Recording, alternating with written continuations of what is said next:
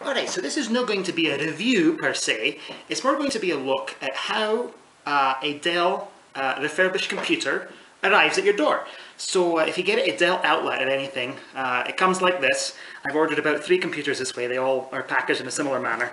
And I always thought this is very interesting, it's minimalist packaging. Just a bit of tape on the top and the bottom, just brown, says Dell on it, that's it.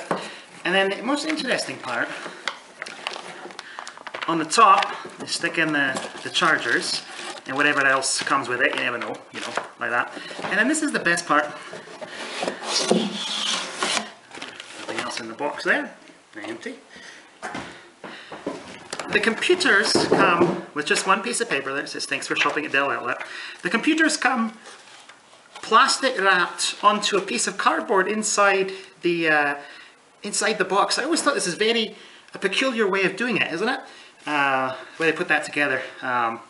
So anyway, if you order a computer on Dell Outlet, this is how it will look once it arrives at your door. Until next time.